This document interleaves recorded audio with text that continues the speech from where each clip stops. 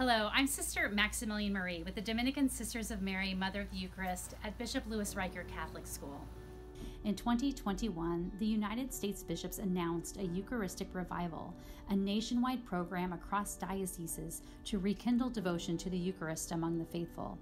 Here at Bishop Louis Reicher, we began to look at ways that we, as a Catholic school, could rekindle devotion to the Eucharist among our students, faculty, and families. 85% of young adult Catholics fall away from the faith in college. With this statistic in mind, the 2021 BLR administration and faculty implemented a new schedule for the high school that prioritized our greatest treasures, our students' time and resources. Embedded in the schedule were opportunities for the students' liturgical formation. Since I arrived in 2021, virtual pilgrimages have been a facet of making the students' world a little bigger and their faith more real. Combining my 4 years of experience in Rome with Google Earth, the students and I have virtually walked in the footsteps of many saints, ancient and modern, visited several sites home to Eucharistic miracles, explored several martyrdom sites, and prayed at the tombs of the apostles. More than once, our virtual pilgrimage ended with, "Sister, take us to Italy," or "Please, sister, let's go to Rome." In March of 2023, I decided to see if those hopes could turn into reality. I began to investigate the possibility of a Eucharistic miracle pilgrimage in Italy, to thank God for the graces of the Eucharistic revival and usher in the graces of the 2025 Jubilee year. I dreamt of a pilgrimage that would not only include the once-in-a-lifetime Jubilee indulgences and the opportunity to walk through the holy doors at the 4 major basilicas in Rome, but also the rare opportunity to visit sites of Eucharistic miracles and saints of Italy.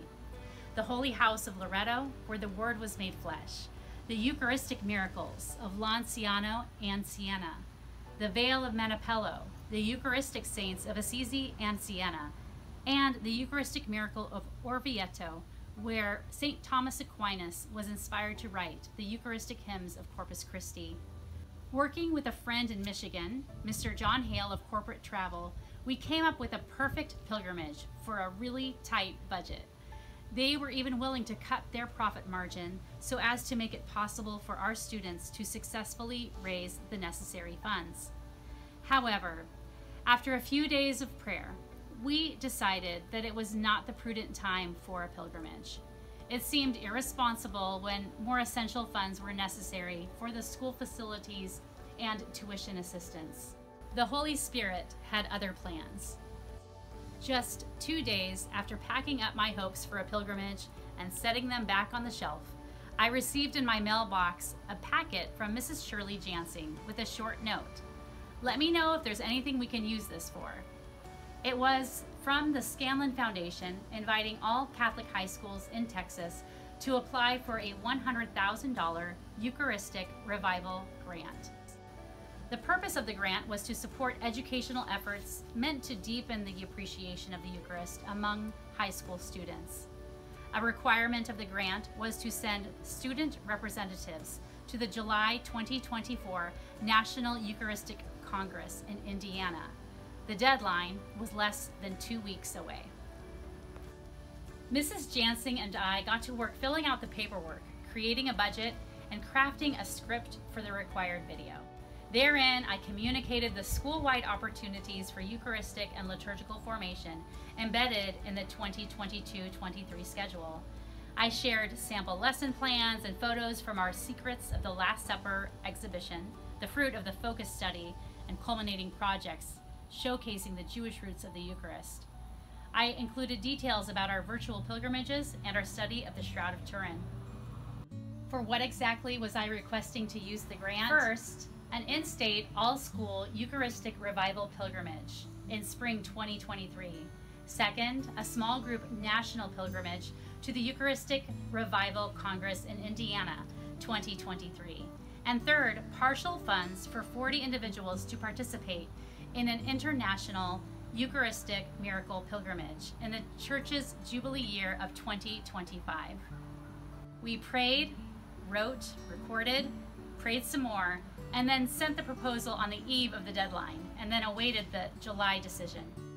I enlisted the class of 2025 and 26 to join me in praying that this once-in-a-lifetime opportunity for our students would be made possible only if it was God's will, bearing lasting fruit in the lives of all BLR faculty, staff, students, and families.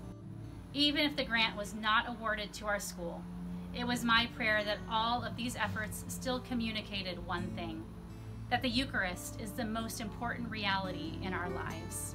In July, I received word that the board of directors needed through September to review the proposals. On September 14th, the Feast of the Holy Cross, I received a call from the Scanlon Foundation. I was told that on October 7th, the Feast of the Holy Rosary, otherwise known as Our Lady of Victory, we will be receiving a letter announcing the winner of the grant. It has been confirmed that enclosed with the letter will be a check for $100,000 issued to Bishop Louis Reicher Catholic School.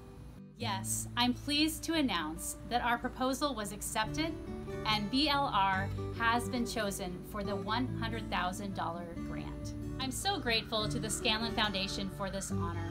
I truly believe that this exciting opportunity will breathe life into the existing initiatives and curriculum already in motion, and the various opportunities to encounter Christ's presence will be embraced on a lasting and personal level. These funds are to be applied to 3 BLR Eucharistic Revival pilgrimages. First, the entire student body is invited to participate in a local pilgrimage to St. Mary's College Station in the spring.